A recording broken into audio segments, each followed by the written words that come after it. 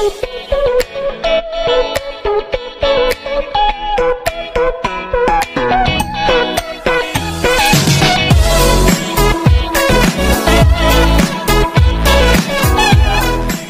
up guys, this is Manik, this is the Tech Freak MB, and I'm again back with a video and reviewing a ROM for Redmi 2. And you can also check for other devices. I'm giving the links in the description, just check that link.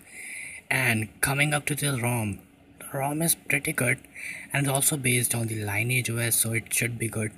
Smooth, amazingly good experience, truly stock Android. But one thing I'm facing is that the battery is sort of okay, I would say. Not bad as Lineage OS, but not good as the Tesla. And I also use Tesla ROMs a lot back in the days, but I don't like their UI, so that's why I don't using them right now. But the ROM is pretty stable to use as a daily driver. Doesn't heats up a lot as the Lineage OS. And I also review a ROM yesterday, which is also based on the Lineage OS. But I would say both ROMs are totally different in terms of performance. That ROM performs better than this Viper ROM because this Viper ROM has little less sitting on time. That's why I'm not using this ROM, but I have to review this ROM because it is good. It comes in a list of good ROMs, so that's why I'm reviewing it. So now coming up to the customization or the features of this ROM, the ROM has not tons of feature, but it does have little bit feature which we like it. And first thing is that you can see status bar. It is dark, amazingly good. But one thing I noticed is that the settings, you can see all the settings above it here. The brightness light is very lower down, and they have given a lot of space between the settings and the toggles. So I would say if they're giving like this, it's look very bad, but I don't know.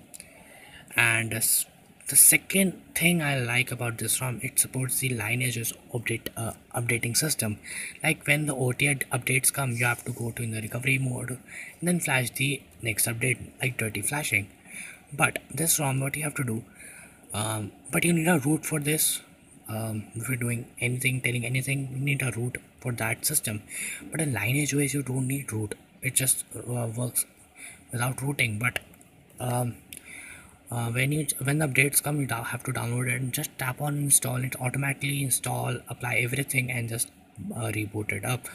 But as you need a root for this, so if you have rooted this ROM, then you can apply updates automatically. But if not, just go to the recovery menu and flash it. It doesn't matter, as same as you do manually or automatically. And this ROM comes with two themes, like you can see right now I'm using the dark theme of the Viper dark theme, they call it. And amazing good. I like the black theme that I'm using. You can see two themes are there. Light theme is a normal stock Android theme, and dark theme is the Viper dark theme. Now coming up, the other things like nav bars are there. They are pixel nav, you can see these are pixel nav bar. Other settings are all same as the other ROMs. Okay, and next thing is I can see get the pixel icons, all the pixel icons, but these are not real pixel apps. They are just applying some pictures on the old icons, so I don't think it's worth to use. And I don't know if this ROM supports the Substantum theme engine, because the previous ROM supports that. And you can check, you can give a try to it. If it's working, then it's good. But I would recommend don't use the Substantum theme on this ROM because it's using a pixel custom icons, not a real pixel icons. Okay, and because of that there are some problems when you use substantum on the custom icons, because it may crash or it may give some problems, lagging or rebooting problems. So I would recommend don't use the substantum on this ROM. And other thing is that this ROM comes with the pixel launcher, and they name it as V launcher, which is Viper launcher, but it has no change. You can see it's as same as the pixel launcher, and I hate pixel launcher. a lot, and that's why I use the Nova Launcher Prime, and I'm giving the link in the description. Just that's the Nova Launcher Prime launcher, and you can use that launcher instead of Pixel launcher. So that's it in the video. And also this ROM supports all the new things.